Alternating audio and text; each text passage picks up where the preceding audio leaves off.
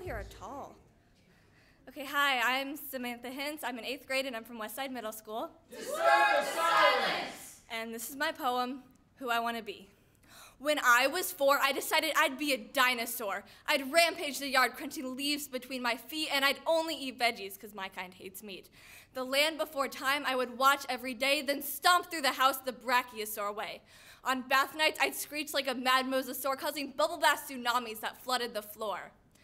When I was 6, I decided I'd be a mermaid. The neighborhood pool was my rectangular sea, and while swimming, my legs were never apart.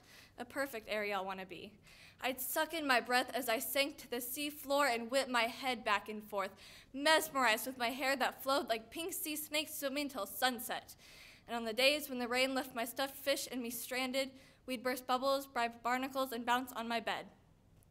When I was 10, I decided I'd be a celebrity. I stole my mom's dresses and makeup to treat my family to hours of living room karaoke and hallway fashion shows. At the bedroom awards ceremony, my brother read a slip of paper that held my name. But it's not like there was any other option. They were all the same. My cotton-filled fans would watch me with pride as I glided to the mic. Is this thing on? I'd like to thank my pet rock. We had so much fun, it was like the clock had stopped. I drained boxes of Sharpies and filled drawers with notebooks, attempting cursive and fancy lettering, practicing with Barbies in place of the shy little girls who would one day ask for my autograph, kneeling down so they wouldn't have to look up to me just because they'd seen my face projected on screens. Their little plastic hands clutched the note I'd spent hours perfecting, the message I wish I could have heard reflected in their eyes.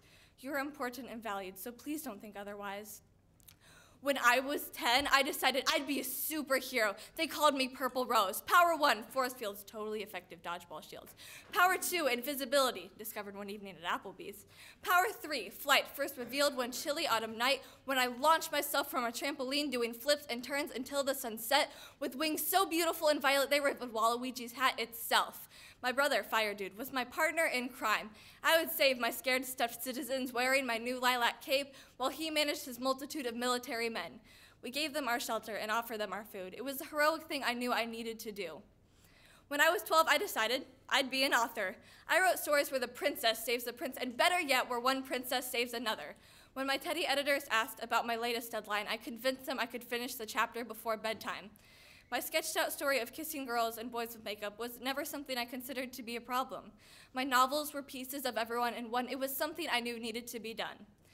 And now that I'm 14, I know who I want to be. Some people say grown-ups must put the childish things away, but the adults we become grow from the way children play. The dinosaurs and I will both go down in history and shape the world the way we want it to be. 4 plus 6 plus 8 plus 10 plus 12 may not add up to 14.